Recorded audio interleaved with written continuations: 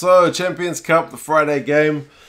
The two teams which hadn't yet won in this pool, Leicester have pulled themselves out of that. They've got a 45-27 win over Scarlets.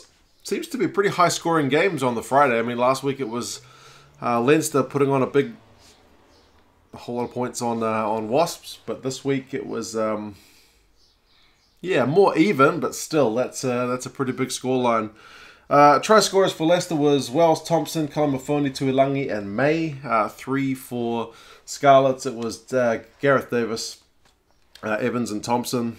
So, good game overall. I mean, it was tight for really long periods. You had Ford getting a penalty early along with Wells's try. Leicester had all the ball early. It was good scramble defence by the Scarlets to kind of keep the game in touch early on, but it was still 10-0 pretty quickly, and it looked like if Leicester were going to convert some of these chances into points, that they could run away with the game. But Scarlets in this game for large periods, when they would get a chance, they would just take it. I mean, Bullbring made a break and gave the ball to Gareth Davis. It was 10-7 in no time. It was kind of their first attacking opportunity. Half penalty, missed a penalty. Ford missed a penalty. But then Halfpenny ended up getting another penalty later and made it 10-all. So after about half an hour, despite Leicester having kind of the Lions share, I don't have a Tigers jersey, so I figure Big Cat, Lions, Tigers, that's the closest thing I'm going to go for. But yeah, it was Lions share of the ball, but still fairly even on the board.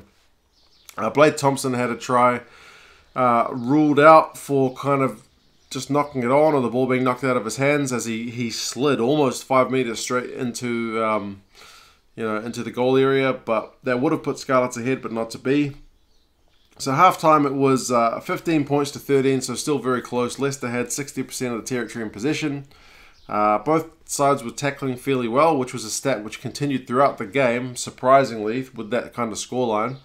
But second half is kind of where it came alive. For Leicester, their scrum was really starting to get dominance, and they kind of piggybacked that through penalties. I mean, I think Ford got 4 penalties in this game, but also kicking for touch just to, boost their territory up the field. That worked for them. They got a try from Kalamafoni.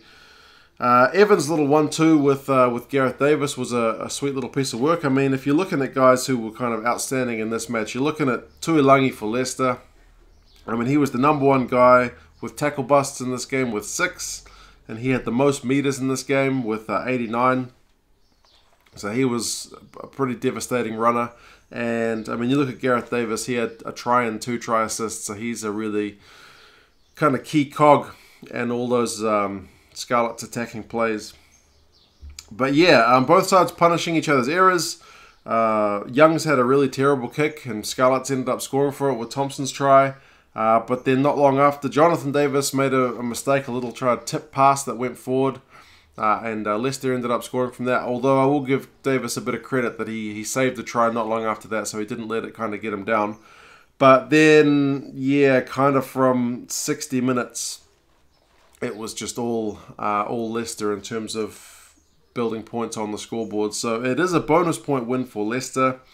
Scarlets did lead the game at one point, 27 points to 25 after that Young's kick, but that was the only point they led during the game. All the rest of the time it was either tied up or it was Leicester in front. So, yes, punishing errors, punishing runners in the forms of Tuilangi, and a fair few tackles. Like both sides, as I said, to be fair, despite a 60-odd, 70-point game, a lot of tackles from both sides. Like some guys were in the high teens and the 20s for the number of tackles they made. So that's kind of encouraging. But obviously, if a guy runs in the corner untouched, then there's no need to bust a tackle in that regard. So overall stats at the end of the game. Possession was 53-47 to Leicester, which is probably less than I expected, but territory was 60-40. Tackling for both teams was 90%. So, yeah, it puts Scarlets in a bit of a difficult position now. That's 2 losses. They get nothing from this one, no bonus point. They couldn't manage to get a 4th try. for Leicester, it's kind of game on after that disappointing first round result against Ulster, so they're kind of back into the swing of things. They'll be looking to take some of this form into the Premiership as well, now that we're on a bit of a break. So, yeah, as far as the Friday games go, they seem to be the exciting ones to watch. 45 points to 27. Very entertaining game. As I said, kind of blew out towards the end, but Scarlets, with that counter-attacking play, were in it for large periods. It was just... seems like after half-time, Leicester really came out a bit more fired up and were able to get it done. But yeah, you guys let me know your thoughts on the game. Where do you think these teams go from here? And yeah, I'll talk to you again soon. See you later.